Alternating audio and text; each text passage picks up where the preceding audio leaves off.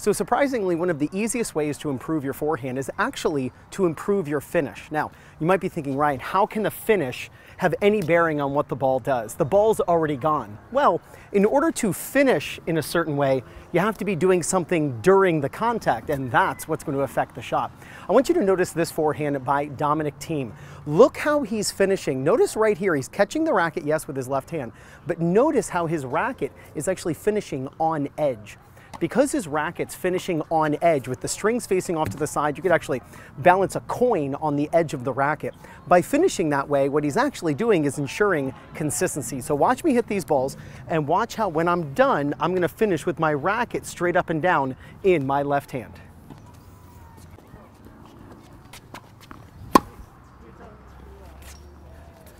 My goal when I'm done is that my racket is straight up and down,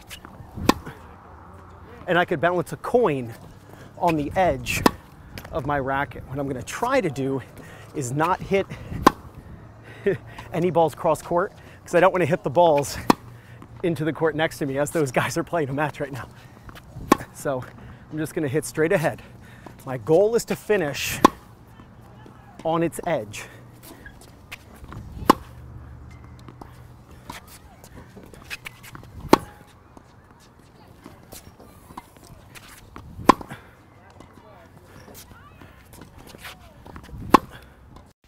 And don't forget, if you're looking for new people in your local area to compete against, practice with, or even find a coach who's close to you, make sure you use my link in the description, playyourcourt.com/2minutetennis to get 50% off when you join. So here's a really easy way to think of this.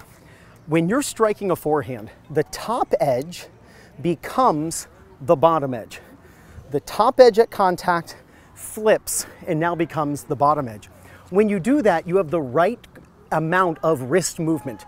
You see a lot of players when they hit the ball, they'll hit and they'll point their strings up at the sky, or they'll hit the ball and they'll flick the wrist and now their strings are pointing down. Again, you could place a ball, let me do it this way. You can place a ball on the strings, which I don't want you to do. I actually want you to finish with your racket on its edge. Dominic Thiem is an absolutely perfect model for that. Go out and film yourself. Here I am. I just had a local school near me and I just popped out here to make a quick video. Just go out and film yourself hitting forehands. Review the footage and see if you can finish with your racket straight up and down on edge. I'm willing to bet if you film yourself, notice that you're not doing that, and then you start doing that on purpose, just like Dominic Thiem, there's no doubt you're gonna gain confidence, win more matches, and play much better tennis. This is Ryan Reedy from 2minutetennis.net. You got this.